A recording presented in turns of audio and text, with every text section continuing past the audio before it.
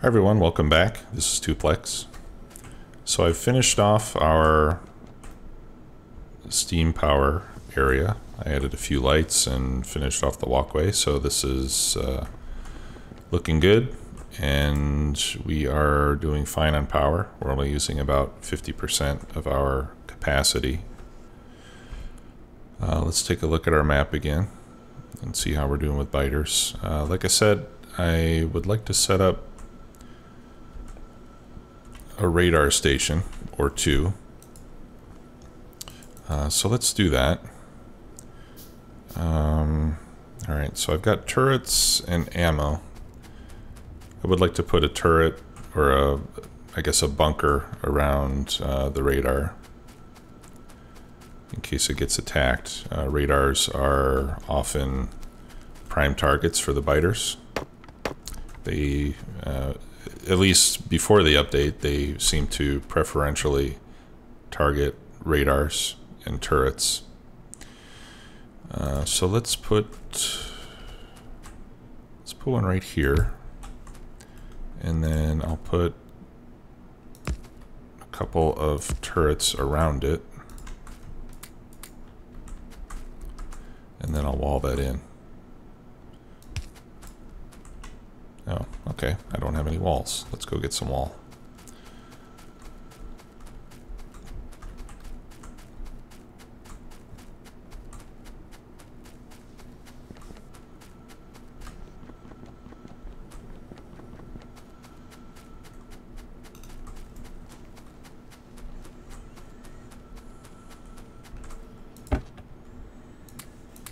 I'll just grab 2 stacks. So now that we've got steel furnaces there, we're able to make the stone brick a lot faster, but we don't have enough stone coming in. So we might have to turn on that other mining area fairly soon.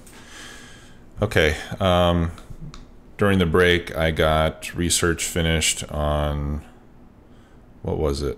Well, automobilism obviously is done. I also did solar panels and accumulators.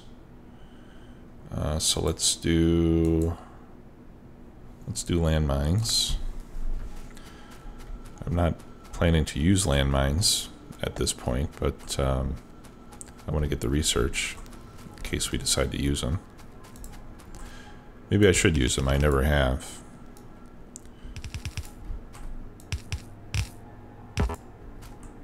Okay, I'll take that out. I'll put another turret there actually.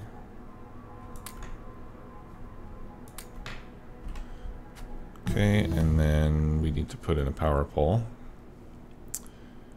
Okay, we'll do laser turrets.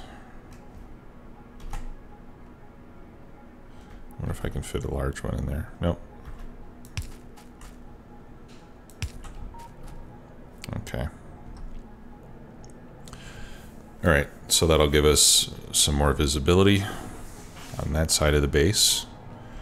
And maybe I should put one over there as well, where we have that other stone mining going on. I think that would be a good place for another radar. So we'll head over there. And I'm going to turn off the yellow ammunition production now that we can make the upgraded armor-piercing rounds. I don't see any reason to continue making the yellow ones. Although the yellow ones are pretty cheap. Maybe I should keep making them.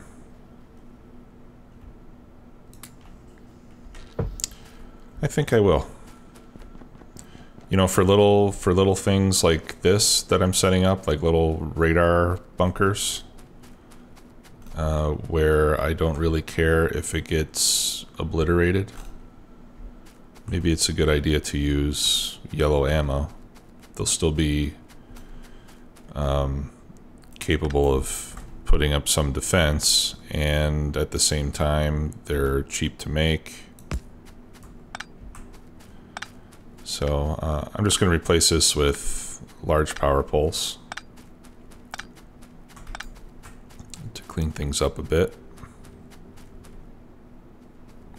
Yeah, and really these, you know, these small turret installations that I set up, really the main purpose is just to warn me that biters are coming, you know, not necessarily to put up any kind of huge defense.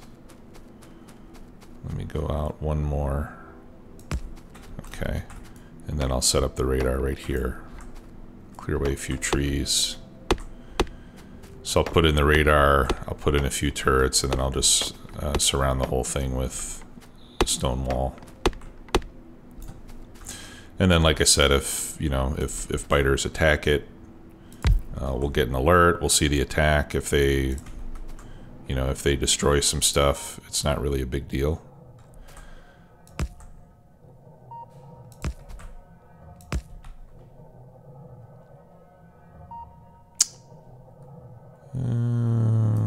Now let me put all three in a row up here in front. Otherwise, that first one is going to be trying to do all the work, and it may not be successful. All right, so I'll load those with 50 apiece, and then we'll surround this whole thing with stone wall. There. Okay, so now we can see a much bigger portion of the map. The light colored square, in case you didn't know, always gives you vision. You can always see in real time what's going on in the light colored box. And I want to say it's like 50 by 50, or maybe it's 25 by 25, I don't recall. And then the area outside of that is only updated once every scan. And you can see that those boxes turn light when they get scanned. So that's how the radar works. So these will only get updated every once in a while. Not very often at all. I'm not sure how, I don't remember how long it takes to do a full scan of the area and start over, but it takes quite a while. Let's put a light in there as well. Okay. And I'm going to leave that turned off for the time being. Oh, you know, one thing we can do is we can make power switches now.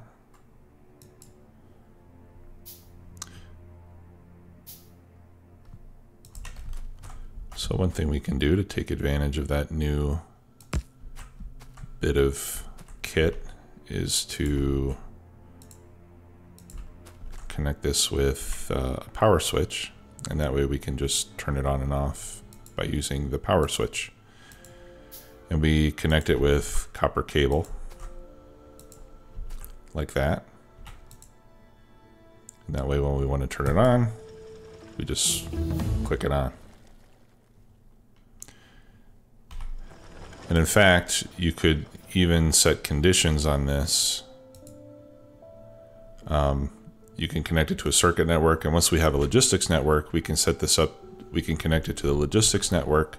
We can monitor the amount of stone that we have in our system, and we can program this to turn itself on and off depending on how much stone we have available, which is a nice feature. That way we can be more conservative with our power consumption. So I think we'll get that set up eventually.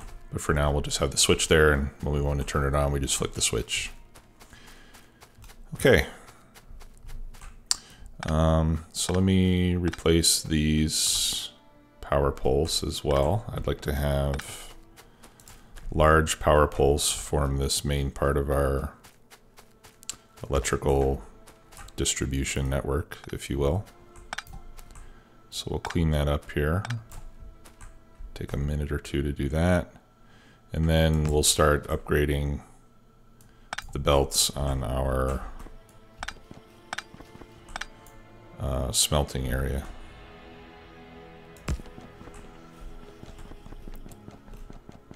Okay, so we need to do that.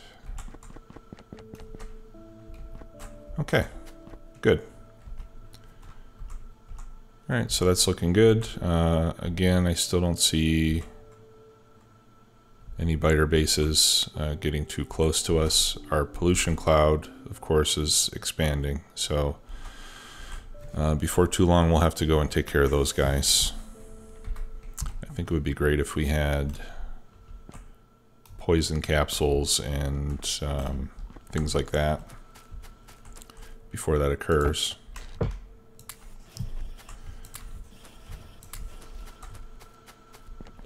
So we'll probably need to start to focus on some more offensive items in the near future. Let's put my excess ore.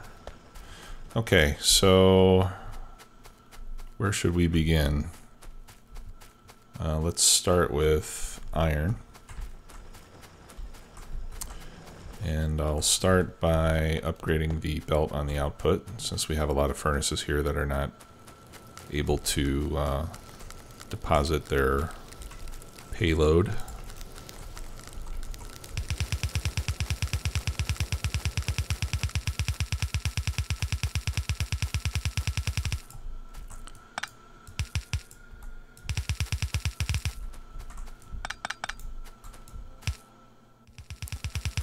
I really miss my my tree collision mod.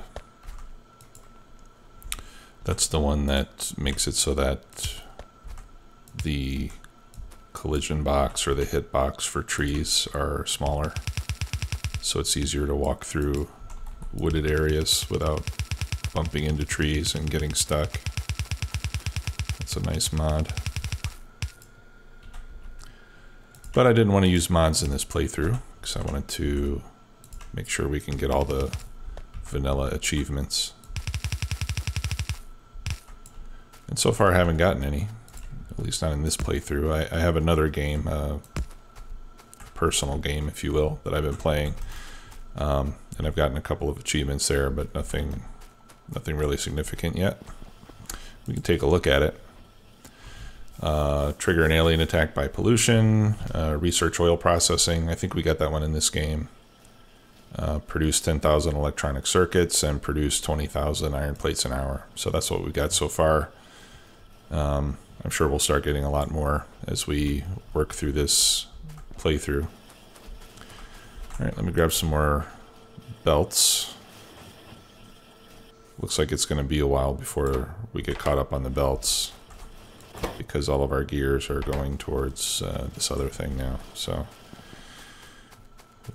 have to be patient there. Let's see. There we go. I'm gonna craft a few myself, because I think once we get up to this splitter and upgrade this line to red, then hopefully we'll be able to produce those supplies at a higher speed once we're getting more iron fed in there. Let's see.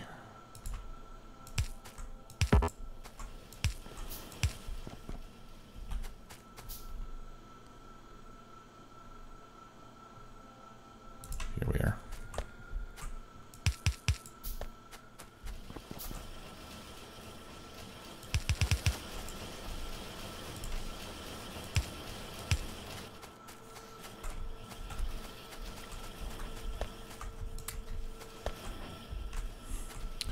Got 6. Okay, that's not going to last very long.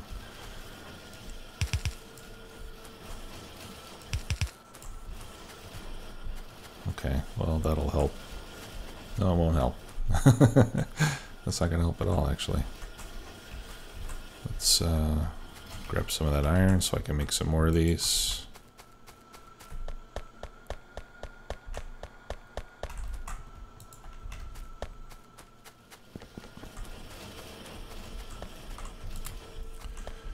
Takes a while to make these manually because of all the gears they require.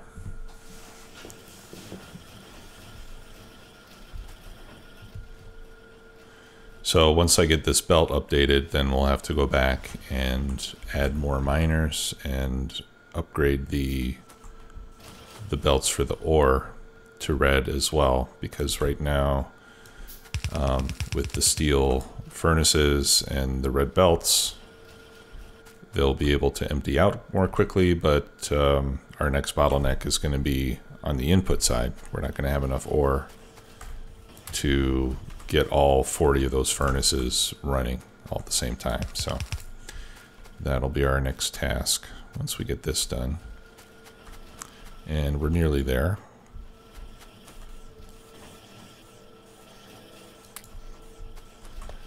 Seems like I should put some more gear makers. So let's do that. We can put an underground belt here. You can output onto an underground belt.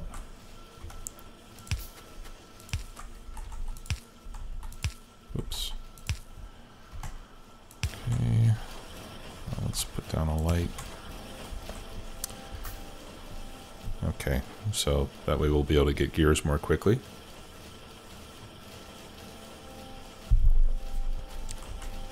Obviously, we'll also be consuming iron faster. I don't think in our starter base here, I don't imagine that we'll need to upgrade to blue belts. I think red will probably be sufficient to power the research and our supplies, but we'll see. We'll play it by ear. Speaking of research, what should we do next?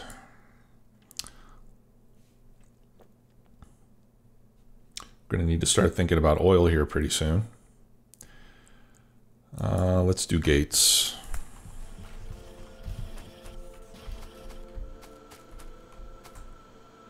Okay, so that's looking a little bit better.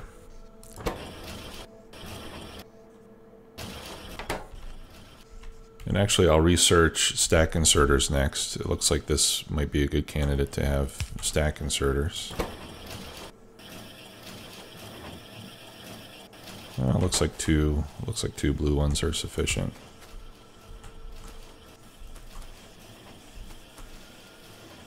Okay, well that's coming along pretty well. Okay, what was I going to do next? Well, let's clean up our inventory a little bit. I don't need to carry alien artifacts around. My pistol and burner mining drills and old obsolete stuff we can destroy outright. Everything else it looks like has a current use, so that one we'll just get rid of. Okay, and everything else I think we're good with.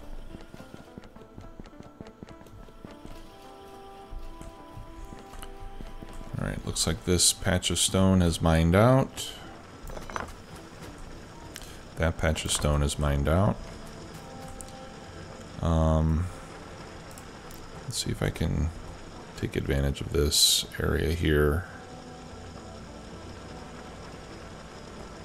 So I can get some there without picking up the iron. Yeah, and this stone is going to be gone pretty soon. So we will have to turn on that other stone mining area fairly soon. Okay, so let's look at iron ore and how we're doing on that.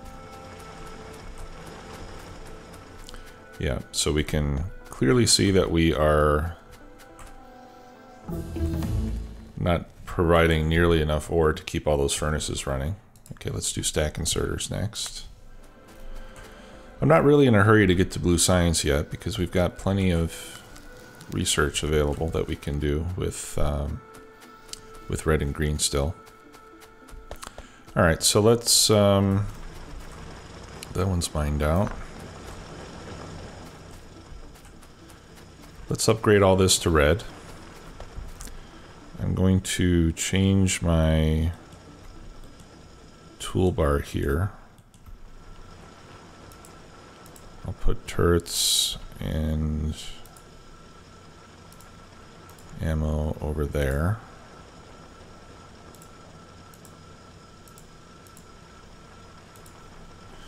Okay, and then down here I'm going to have the same arrangement as I have up top, except with the red logistics, and that way I can just switch my hotbar like that. Okay, so let's upgrade this to red. We don't really need to upgrade all of it. You know, we could start halfway down the line, but I'll just upgrade the whole deal. Oops, there we go.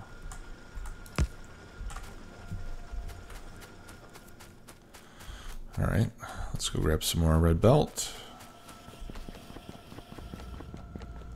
And I think I'm gonna increase the limit on this box. I'll make it 500.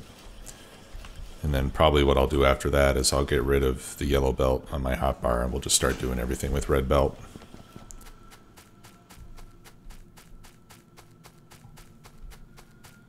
Looks like we might be able to add some more labs over there. Okay, so we were starting to upgrade this one. It ran out. Okay, we can add a few more miners up here.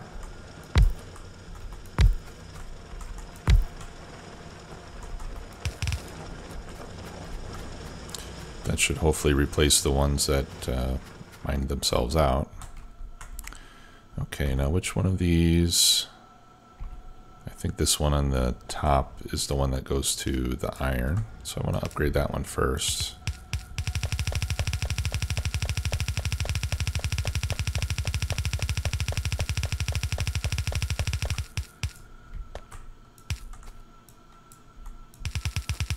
We're not using a whole lot of steel yet.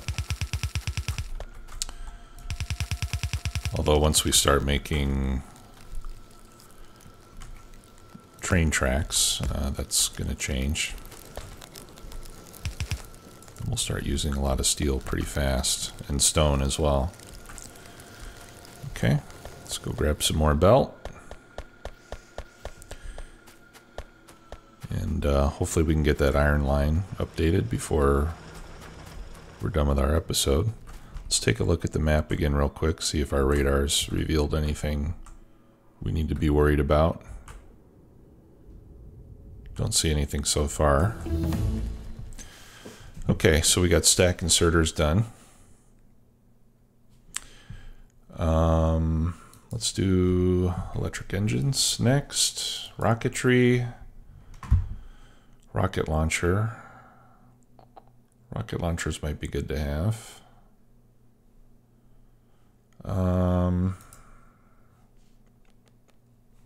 Let's do lab speed. Seems like if we do as much lab upgrades as we can at the beginning of the game, that, you know, like the earlier that we get a speed advantage on the labs, the more that is going to pay off as we go through the rest of the game.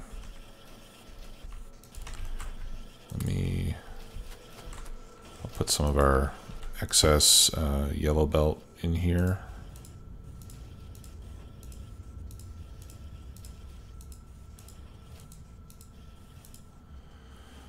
And actually, I'll reduce the limit on that chest. I don't need 500 yellow belts anymore, since I'm going to start switching over to red exclusively.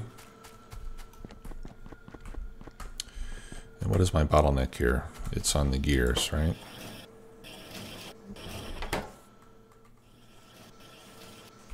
But it seems like I'm really making gears as fast as my iron will allow at the moment, so let's get some more iron flowing through here, and then once I've got enough iron being produced, then we can increase our gear production.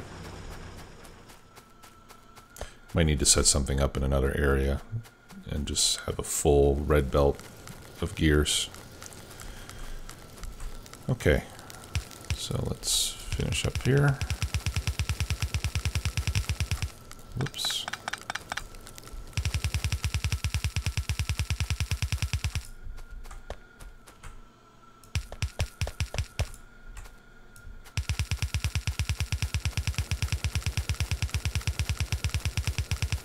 Hopefully I've got enough belt to finish this. I think I do.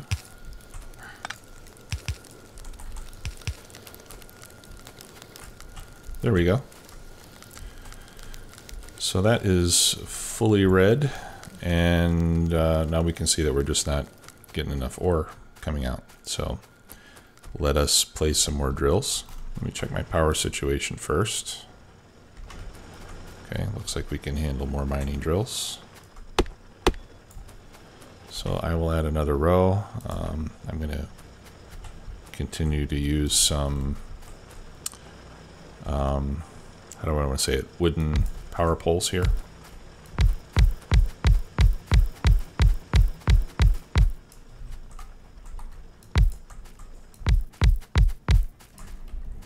Okay, let's go grab more mining drills.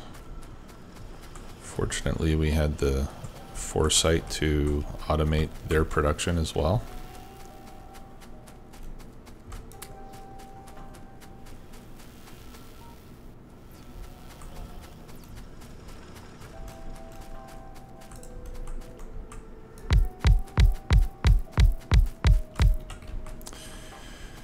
And you know, I'm feeling a little paranoid. It's been very quiet. We haven't heard much from our alien buddies. Ah. I guess I spoke too soon. Alright, let's go see what's going on here. Please don't be tons of them. Okay. I think we can handle that. Alright. So, shots have been fired. I was just starting to say I'm getting a little paranoid because we haven't had any attacks, and I'm kind of afraid that we're just going to get like this massive attack and be completely unprepared for it.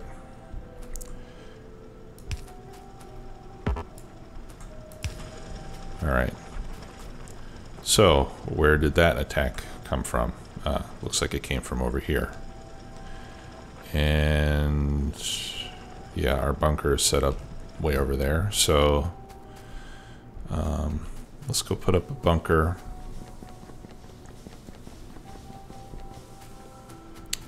over here. And then I think in our next episode, we're going to have to go and clear some nests.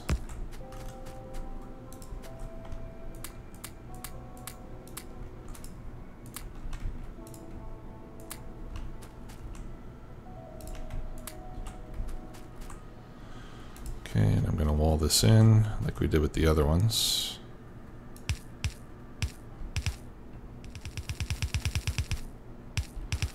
Again, and I leave one space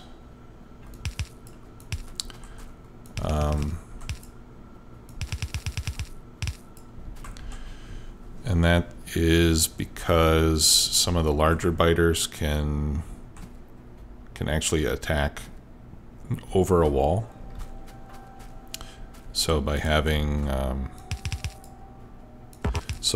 space there, even if they get up against the wall, they won't be able to hit the turrets. Okay, ran out of stone there. Let's see. Alright. That should be fine. Okay, so hopefully that will prevent another attack like that for now. But we'll certainly need to prepare ourselves. And like I said, I think we'll need to start clearing out some bases here pretty soon. We haven't done that in a while, and we don't want those guys getting huge bases established that become very difficult to deal with. Alright, so let me finish this off. And then, as I said, in the next episode, I think we'll go and clear out some biter bases. But for now, we'll get this, get our iron ore situation squared away.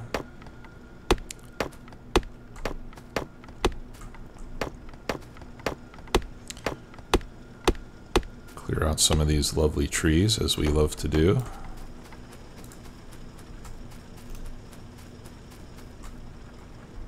Okay.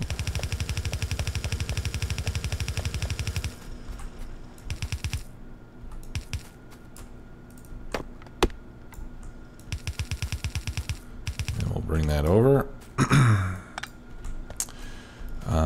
Now let me see here. A red belt can handle a lot of drills. I want to say it's like 40. So I may be able to just combine those two belts into one.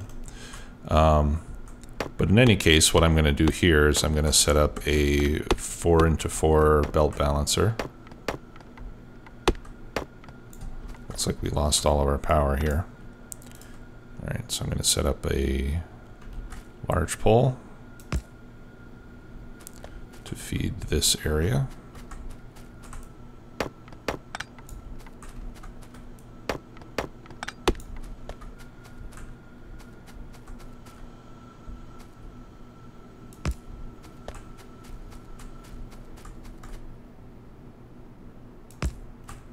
There we go. And then I think I can remove these power poles.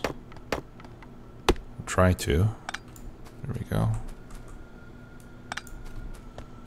Yeah, there we go. Okay, yeah, so let's set up a 4x4 balancer.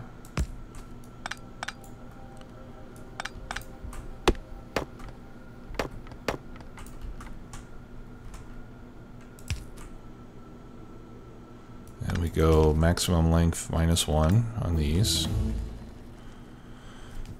Okay, we got modules. Let's see, we can do some more damage upgrades.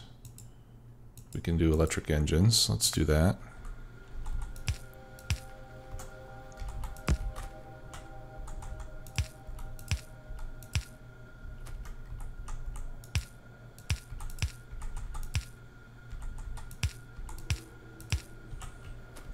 There. Okay. Let's get rid of that. There we go. That's better. Okay. So we're only using 2 of the outputs right now, but that is perfectly fine. They should both be receiving the same amount of material. Okay, and let's see how we're doing up here. Well, we're momentarily short, but oh, we got attacked again down there. I wonder how they got... They must be coming in through the middle there. Oops.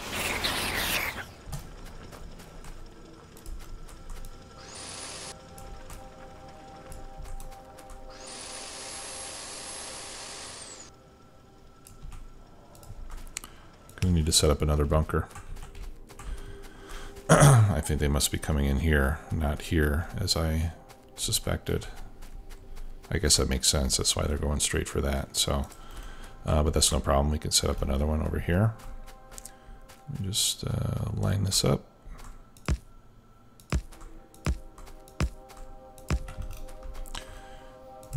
I'll load these with armor piercing.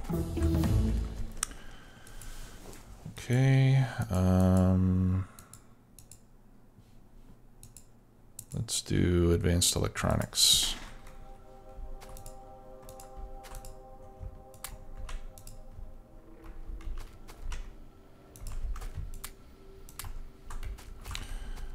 Okay, and I'll grab some more wall.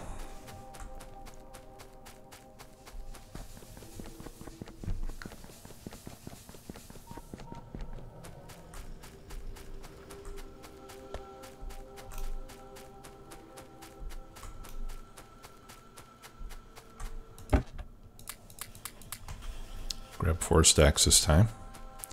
I ran through that last pickup faster than I expected. That one's about mined out. Gonna need to add some more power soon.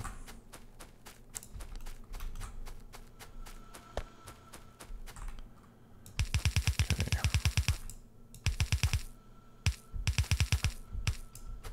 And again, I'm just leaving that little hole in the back. And I haven't tested that hypothesis that says that prevents the biters from attacking the walls. It's just what I heard. I haven't tested it myself. So it'll be interesting to see if that really does the trick. Okay, well I think I think that should secure this area from anything coming from our west. But you know, obviously we'll need to clean that up, and there's such little space here that I think once we take out these bases, we could probably even just run walls all the way over to the water and just wall in this whole side of the base so that we don't have to worry about it.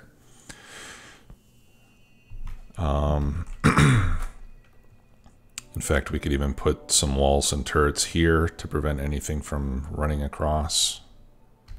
So we should be able to secure this area fairly easily on that side. It's the north and the south that I'm more concerned with right now. So, in any case, ran a little bit long on this episode. Hopefully you're still watching. If you are, thank you, and we'll see you next time. Take care.